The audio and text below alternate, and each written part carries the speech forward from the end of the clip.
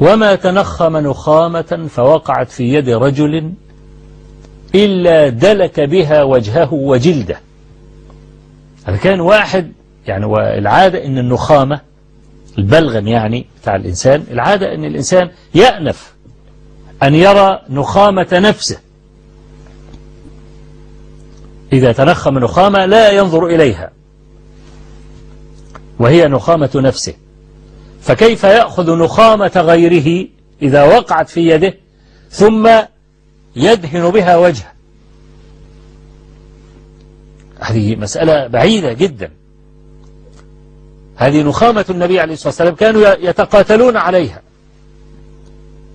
الكلام ده أنا عارف أنه مش هيعجب جماعة من الناس الذين لم يتعودوا تعظيم النبي عليه الصلاة والسلام ويكذبون الحديث. أسهل حاجة يكذبون الحديث.